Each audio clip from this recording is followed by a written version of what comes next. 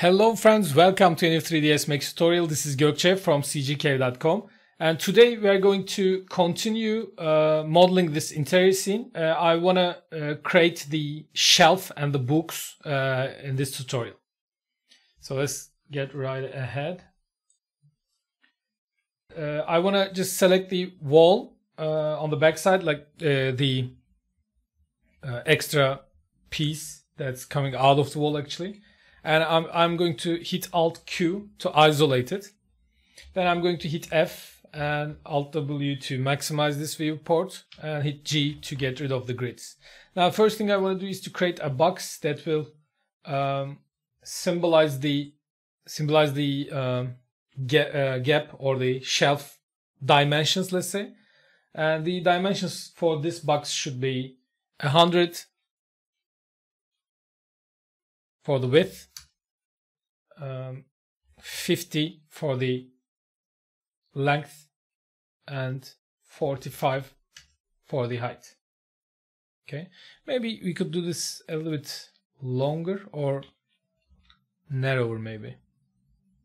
Actually 50 is good because some books will be in A4 size, I guess, and they will be 30 centimeters, so yeah, it will look better with 50 centimeters of height. Let's end isolate to see where this box is in our scene, in our camera, from our camera. I guess this is a good location, maybe up a little bit. We can see the Z height from here as well, but it should be at a height that you can reach with your hands, so it shouldn't be too high. I guess 170 is good. I guess that's it.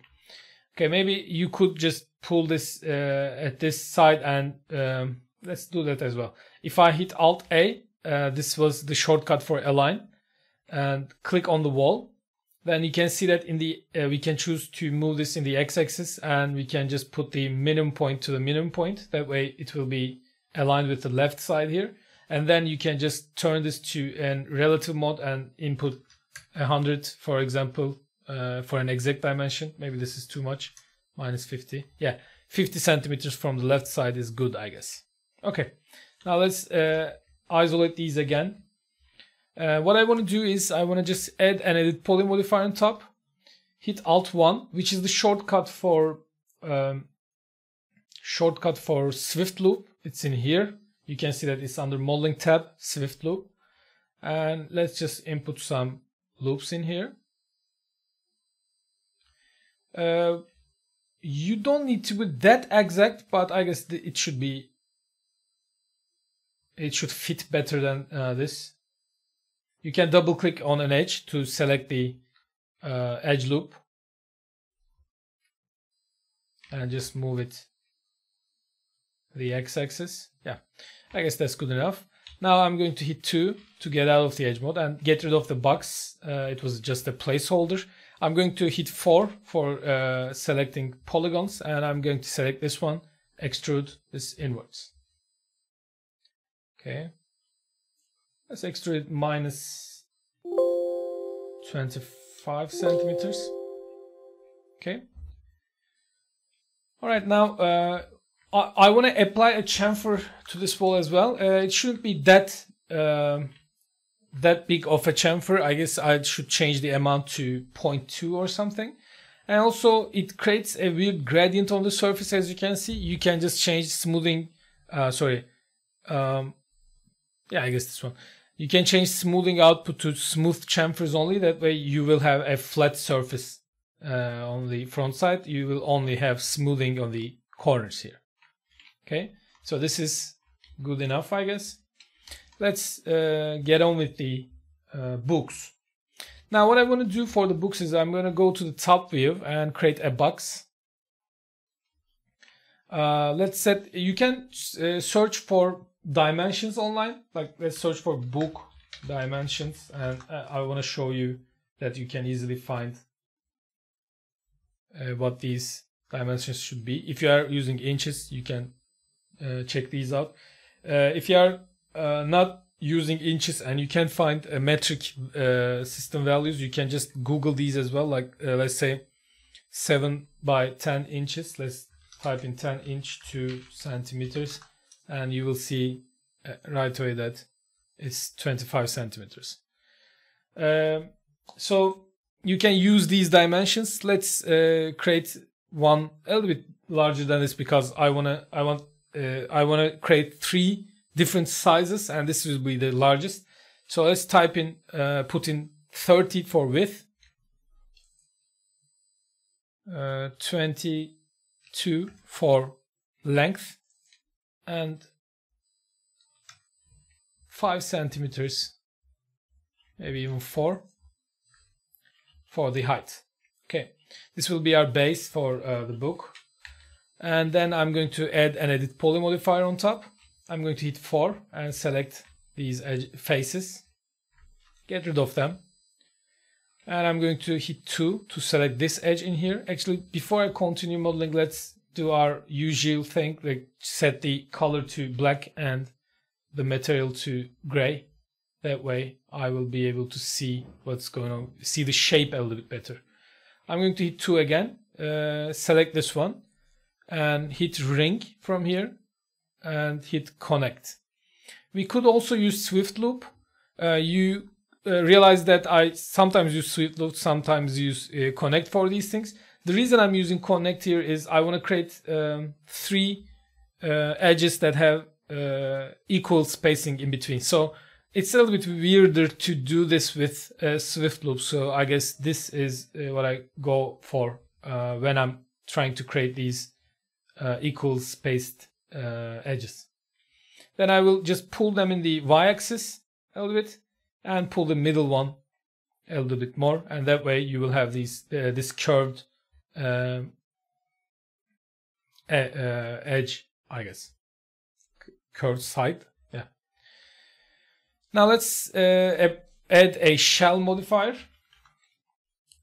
I want to click straighten corners, and I want to input 0.2 for the width or outer amount. Then I can add a chamfer as well, but this chamfer should be very small, like 0.02 or something. You could leave a smooth entire object for this, because yeah, the book could have a curved surface, right? Let's say this is a big, a good covered book, and it could have one of those. But if you don't want to see this, you can also choose smooth chamfers only as well.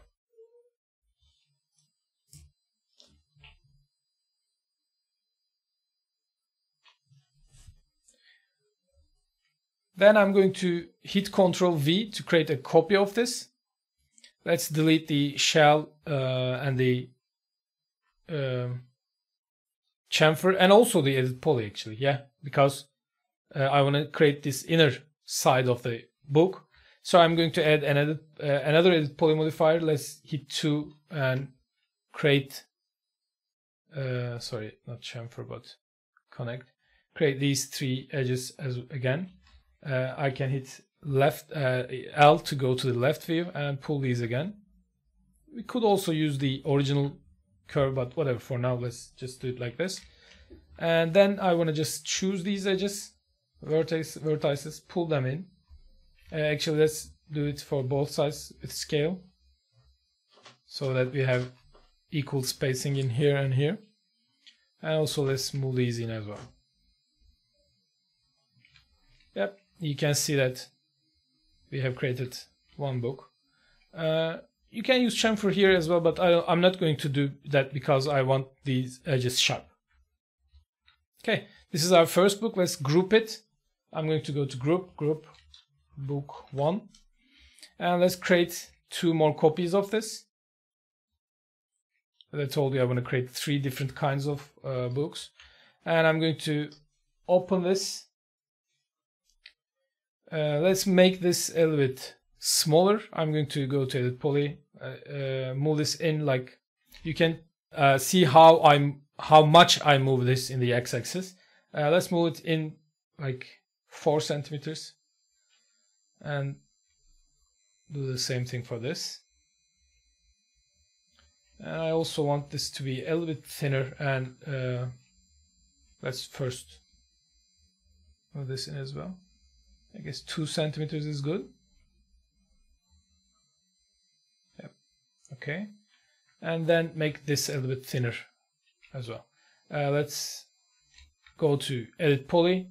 I don't recommend you to scale this like this, because you will see that if you do it like this, these edges get thinner than these ones, and it will look skewed. It won't look realistic if you do it like this. So what I recommend you to do is go to the Edit Poly mode, select the, actually let's do this with element. I can just isolate to show this a little bit better. I can select the whole element and then scale this down. If you do that, then the shell will be the same all over, as you can see, because you are not scaling chamfer, you are only scaling the base model. Oh, okay, also we can do the shell a little bit thinner as well. Let's go with 0.15. Okay, I can just select this as well and just scale this down too. Yep, cool. Okay. Let's select these books and isolate them again. Okay, let's create a third type of book. This time I don't want this curved edge, so I'm going to just select this. Let's isolate this and hit L for the left view, and then I can open this, select this, and go to Edit Poly, hit 1 for the vertex mode, disable the Show End Result button, and I can just move these in. What you can do here is you can just select all these vertices and scale them in, and you will see that this will create a flat edge in here. And then again the same thing for these vertices. Okay, and let's make this the thinnest book. So I want to just select this again, scale this again,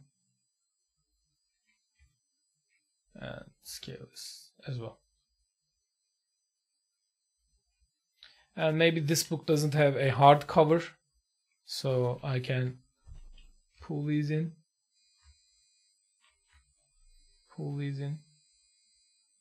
and these as well. I only want just a little bit of a thickness, like 0.1, maybe even narrower, but for now let's leave it. Yeah, this is a flat edged book.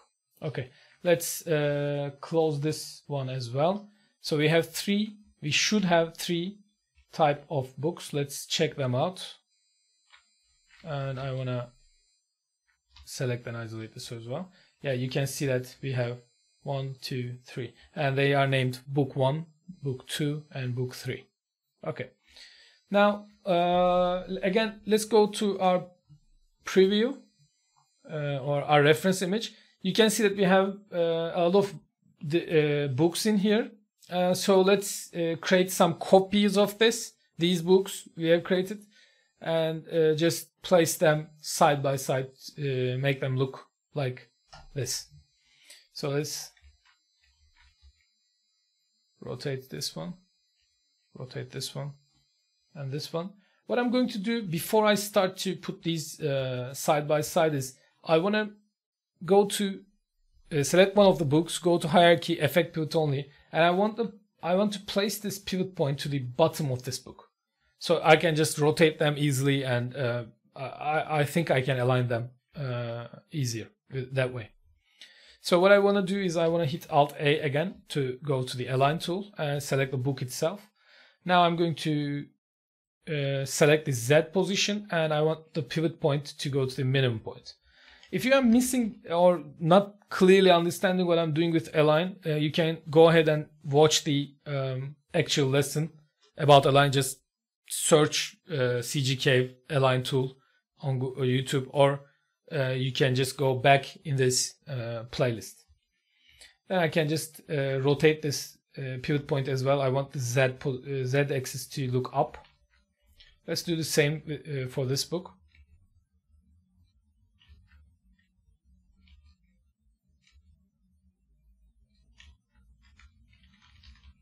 Okay, now I want to disable the effect pivot only.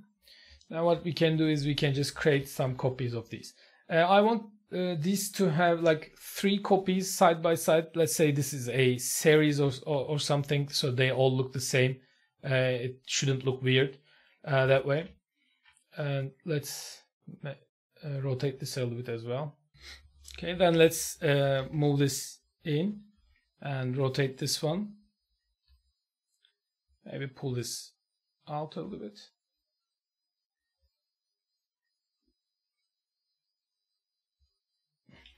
And if I hit F, I can see that this is a little bit elevated. And also what I want to do is I want to disable the angle snaps and rotate these a little bit, give these rotations a little bit of a jitter. I guess they shouldn't all be exactly the same, right? So what you can do is you can just pull this out a little bit and rotate this in. Do the same thing for this one.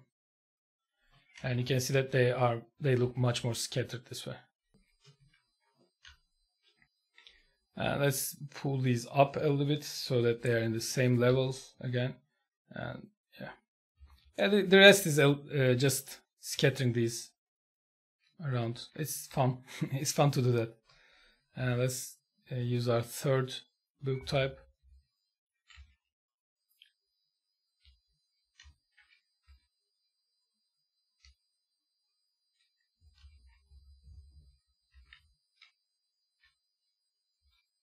And let's create some copies of this as well, and I can just randomize these as well. Okay, I guess for now this is good enough. Let's put them to the shelf and see how they are looking. I can just select all these, go to group, and let's call these books, and move this in the front view. Let's move this up. Put it there, yeah. And let's pull these in. I guess I can just pull these vertices down a little bit as well. It looked a little bit too high for me. And if I just look at it from here, I guess they all look fine. Maybe pull these down just a little bit more, because I don't want the bottom sides to be visible. And yeah, I guess that's it. Okay, I guess this was useful. We have done with the books. We are done with the books, and we are going to go through different things in the later lessons. Thanks for listening. I hope this was useful. If you find it useful, please hit the like button, hit the subscribe button, hit the notification bell next to the subscribe button. Thanks for listening. See you in the next lesson.